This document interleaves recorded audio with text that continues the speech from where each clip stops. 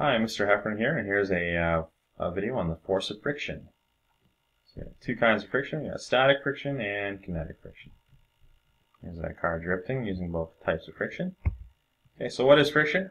Friction occurs when two surfaces are in contact, and it is a resistance force that one surface or object encounters when moving over another. There's actually trillions of tiny microscopic electric repulsions that accumulate to form a visible macroscopic force.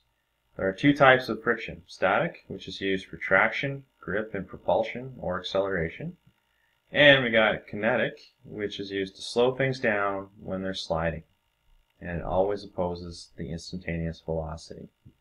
So here we got an example of static friction. This car is using static friction to accelerate forward. And here we got kinetic friction, where this car is sliding to a stop. Okay, so static versus friction, kinetic. Static friction allows us to move by providing grip and traction. Static friction must also be stronger than kinetic friction, or we would always be slipping and sliding uncontrollably all the time. Kinetic friction only occurs when sliding or slipping is occurring, and it opposes velocity and tries to slow us down. Also, once you do lose your static friction and get kinetic friction, it's difficult to switch back. So if you're ever falling down a hill, you want to lift your legs up and plant your feet and get some static friction back. So here we got static friction climbing a hill, and like I said, if you ever do start to slide, plant your feet or dig your pole in or whatever, get some static friction. And here we got some kinetic friction, which is opposing gravity to keep the person from going too fast. So, safety applications. Since static friction is stronger than kinetic friction, this is why we have anti-lock brake systems, or ABS, in our vehicles these days. Okay, so this will help us slow down more quickly and also more safely. So when the computer sensor detects slipping, the brake releases for an instant to re-establish static friction. This happens several times per second and reduces the stopping distance significantly. Also, ABS allows drivers some degree of steering control they would normally not have. And I do recall when I started driving, I didn't have ABS, and if I ever hit the brakes, I would lose control and my car would swing around and do crazy things. And when I got ABS, it was great. I could actually steer while braking. And you'll also see that you'll have these little like skids with gaps between them. This is because the ABS is going on and off. Okay, so you get some more control, and you also stop much more quickly. Okay, so what is friction? Let's take a look at the atoms here. So if you take a look at the macroscopic picture right here, we got some static friction to propel this shoe forward on this grass. What happens in the microscopic view? So if we zoom in down here, so here we got this brown wiggly line. This is what flat looks like under a microscope. It looks very unflat, very jagged valleys and mountains. Okay, and everything is made of atoms, and of course atoms are made out of protons, which are positive, neutrons, which are neutral, have no effect, and electrons, which are negative, in orbits around the atoms, the nucleus. Okay, so what happens is the proton in the shoe gets too close to the proton in the grass, and they repel each other. Positives repel each other, so it keeps them, basically, your shoe levitates above the grass. The electrons, they also repel each other. So what happens is this electron may get jumped up to a high energy orbit, and then the proton will bring it back down. So this is going to cause a disturbance where you're going to have some negativeness go over here and then come back. And this will release a photon, a particle of light, maybe invisible light, like infrared, which we usually call heat. And so you're going to have positives and negatives, north and south, and you get this photon, this radiation coming off from the friction. Okay, so how about kinetic friction? So in this case, you want the shoe going in the opposite direction. You want to slide to a stop. So the force is going to act in the opposite direction. So perhaps the atoms are further apart. I don't know. It's hard to say. But in any case, at this point, the atoms are repelling each other in the opposite directions, and it slows you down. So how about a lubricant? So if you add a lubrication like oil, what happens? So now you got, instead of two sets of atoms, shoe and grass, now you got the lubricant in between them acting as a middle atom, a middle agent atom. And the lubricant atoms are free to move. They're not stuck in structures. They can actually move. Where the atoms in the grass and the shoe, well, if they move, they have to break off and become little bits. And that doesn't happen very often. But here, if you repel the lubricant atom, it's going to move out of the way, and so you slip. So it causes a slipping hazard. Okay, so atomic summary of friction. Friction is actually due to trillions of tiny electric repulsions between the protons at the atomic level, where atoms almost collide. The protons are stuck in a crystal structure or some other kind of structure, and so the object must move or the atoms must break off. Like tire skid marks is where atoms are actually breaking off and fusing to another surface. Okay, electrons repel each other into high energy orbits, and they're attracted back by their protons. This causes an electromagnetic disturbance or a photon to be radiated out, and this is how friction generates heat. So that's why when you rub your hands, it's getting hot. You're making some radiation. Okay. And number 3, in static friction, inertia must overcome to propel an object.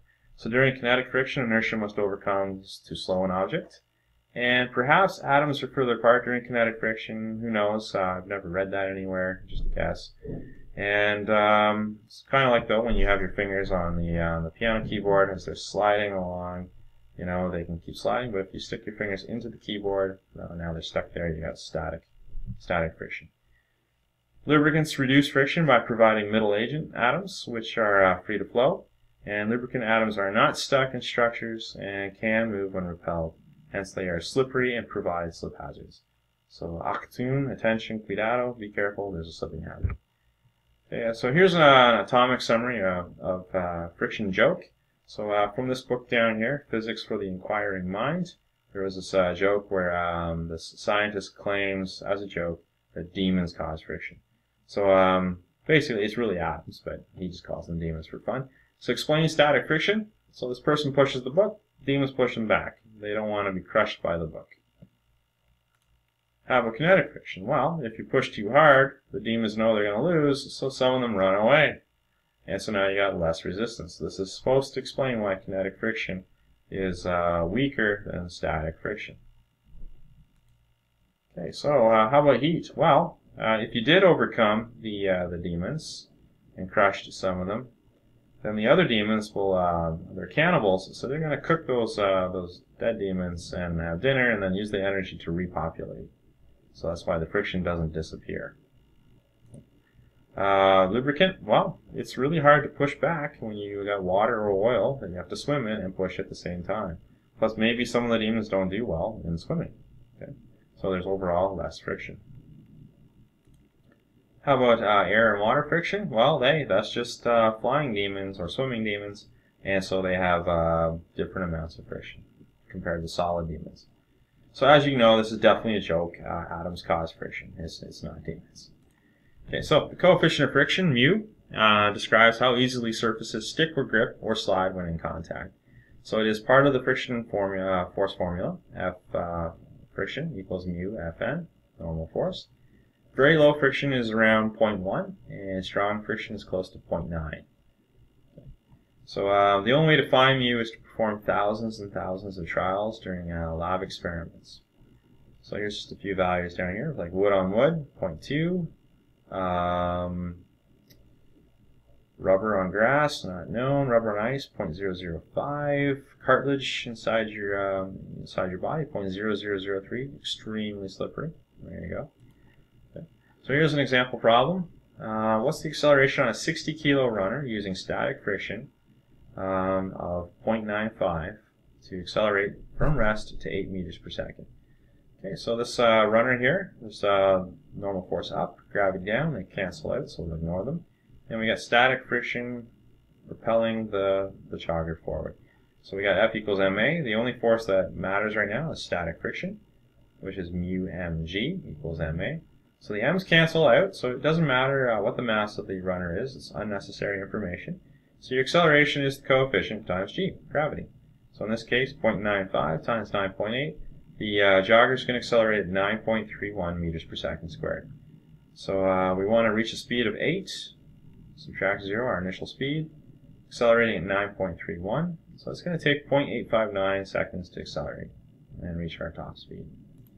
Here's a second example. We want to slide into base. So we want to find the coefficient of friction. So this is a backwards question. So we're going to slide for 10 meters, starting off at 8.5 meters per second, and come to rest, which is 0. So if they don't tell you, that's what it is. It's 0. So 0 squared, subtract 8.5 squared, 2a times 10. So we're going to be decelerating at 2.4083 repeated meters per second squared. And then we're going to use that to find the force. So the only force that matters is the friction force. Normal and gravity cancel out. So F is equal to negative force of friction. It's a negative because we're slowing down.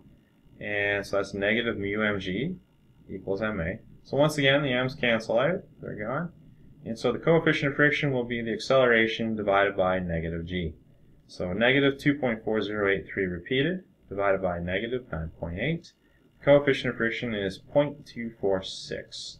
So the coefficient of friction between a player and the ground is around 0.246, or very moderate. Okay, so in summary, atoms. The friction force, like the normal force, is due to trillions of tiny electric repulsions. Static versus kinetic. Static friction is stronger and used to propel, accelerate, and provide traction and grip. Kinetic friction is weaker and only occurs when objects are sliding and it opposes the velocity and attempts to slow objects down. Heat. Friction generates heat. No friction? Well, if you want to see what it's like to have no friction, check out this episode by the Magic School Bus where they play baseball without friction. So I hope this helps with your understanding of friction. Good luck.